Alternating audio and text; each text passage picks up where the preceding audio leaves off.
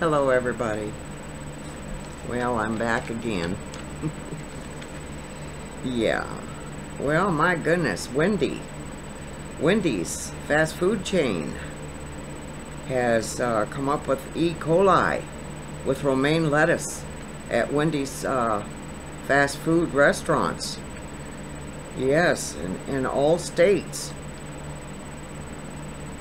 Yes, every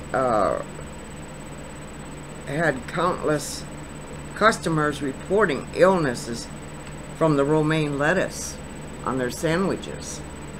Anyway, that's what they've come up with anyway. That's kind of sad deal.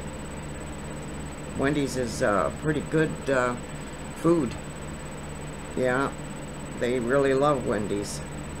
Well, it'll all be cleared up hopefully and nobody gets too sick from it.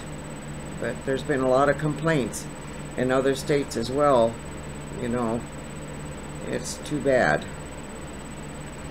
Okay, now I wanted to do an update on the drownings while those refugees was trying to swim across the Rio Grande.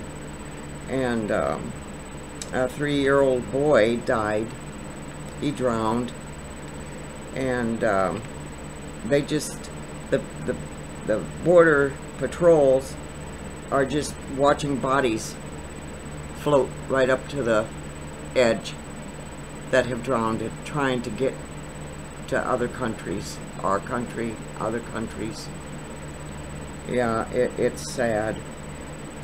There was a 2-month-old baby boy, and he was saved. Yes, he was. That is so dangerous to cross. And to jeopardize, you know, one guy says it's terrible that they jeopardize their children, you know, but why would they leave their children behind? You know, they're coming to a country where they hope they'll have a better future for them and their children, you know, so why would they leave their children? They know it's dangerous, and they're praying that they're going to make it, but adults have died too. Some parents have died. It's a very sad situation.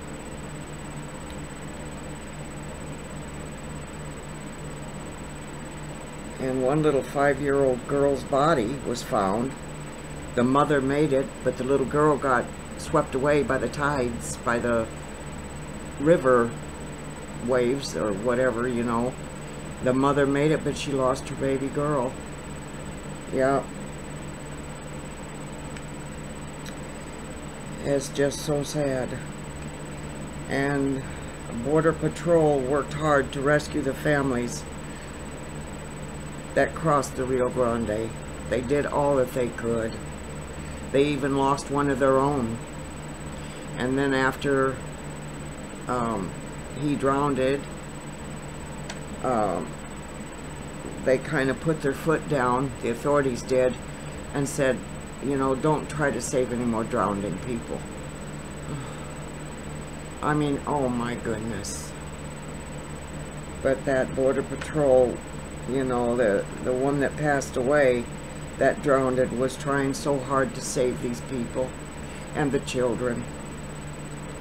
It's just so sad.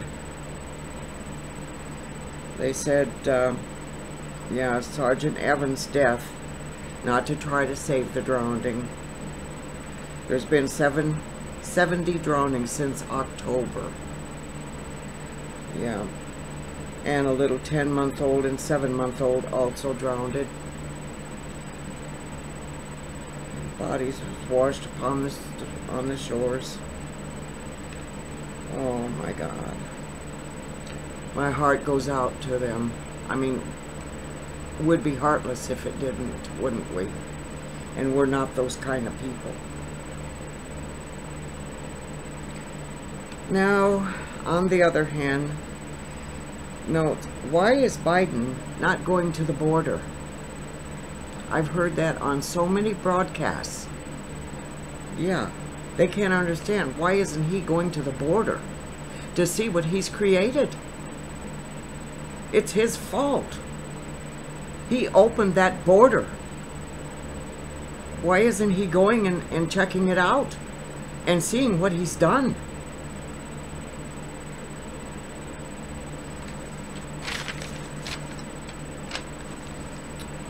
Why is Biden getting so chummy with China's Xi Jinping? Why doesn't our president stop the China from buying our farmland, taking our farmland? Why isn't Biden trying to do something about that one? And about sending our jobs to China? And he's shaking hands with that Xi Jinping. Like, well, hello, brother, you know, how you doing? Yeah, we'll sell you our farmland. Sure, we'll give you our company. We'll send our people over there to work for you. Oh, please, come on. President Biden? What's wrong with him? Oh my God, what's wrong with him? It's just something. It makes you want to pull your hair out. You know? Yeah. Is he trying to get rid of our food supply? Is Xi Jinping and Biden together on something we don't even know about? Is Biden getting richer off of Xi Jinping? Selling our farmland to China? Our food supply? Our jobs? Our workers? Something's not adding up here to me. But you know me. What can I say? No words. You know me. No words. Now, on another note, electric cars. Who's going to be able to afford these electric cars to get to work? Especially if they've got to travel maybe 30 to 40 miles, maybe 20 miles, maybe 15 miles to get to a job that they have. And they're finding out that there's hardly any, well, they're talking about coming full blast with these electric cars. They don't even have the electric setup to where people can pull in and charge their cars when they need to. Why are they pushing so hard on these electric cars without taking precautions and setting up the stations to recharge the cars for? Duh. Oh, my goodness. I mean, my gosh. And who's going to pay the electric bills? If this happens to really go through, excuse me, I got an itch. But who's going to pay for these electric cars and these electric stations to charge their cars up? I heard one guy on a video this morning, he had the worst time of his life when he took a trip in an electric car. He couldn't find a station to charge the battery. He could only drive maybe 2 to 3 hours before he had to charge a battery. Who wants to travel like that and get somewhere where they need to be in the time they need to be there in? Oh, crazy. Biden, he's not thinking. And where are these people backing him up? Oh, my God. It's unbelievable. And the blackouts in the big cities or any city, medium city, little city, whatever, if there's a blackout, that means there is no electric, period. No refrigerator, no stoves, no cars, no nothing in case of a blackout.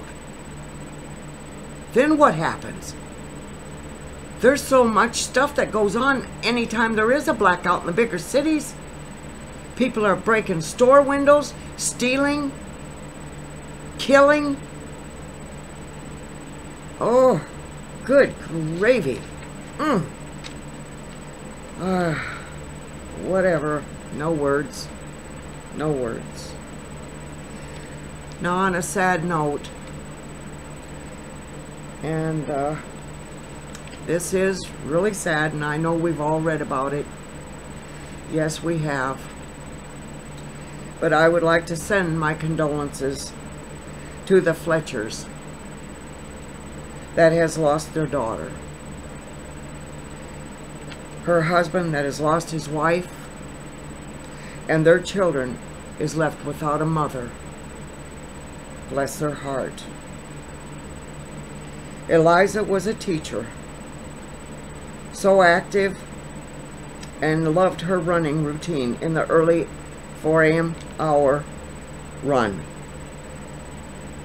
which we all know, we've read and seen the videos, but nobody ever knew she would never make it back home again. Cleotha Abstein has been arrested, and I read that now he has been charged with a murder. They found her body.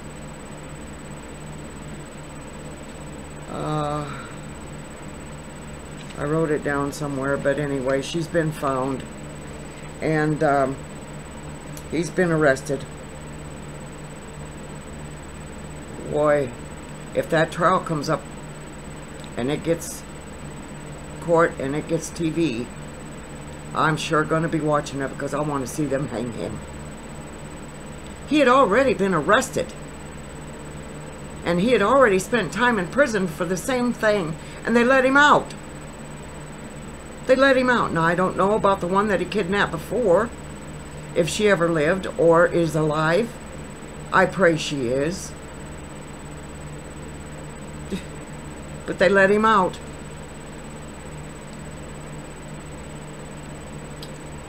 Oh my God. I pray for her pupils. She was a teacher. Not only a mother and a wife, but she was also a teacher. I pray for the family and friends and her pupils. What a sad, sad thing. It happens all the time, every day. And it breaks our heart to hear about it. But what do you do? What do you do? I pray for the family and friends and her pupils. Rest in peace, Eliza. And I will be watching for it. If it should ever come on the television. If it comes on TV, it will be broadcasted on the internet, I'm sure. And I want to be there. Dear Lord Jesus. Okay, that is all for now. If you can tell, I got another set of new glasses. They're a little bit better because these are colored. Yeah, they're anti-glare, but for some reason my lighting is just not right yet, but I'm working on it. But God bless everybody. Stay safe. You know, if you're going to be a runner, if you get up early in the morning, please do it at daylight. And do it in a group. Like they have taught so many years. You know, don't let your children walk alone. Make sure they're in a crowd or with you. You know, just don't go alone. You must be with other people. And anyway, that is a safer method than trying to go out on your own and send your children out on their own. You know, make sure they're with somebody, a group. That's all for now. Bye.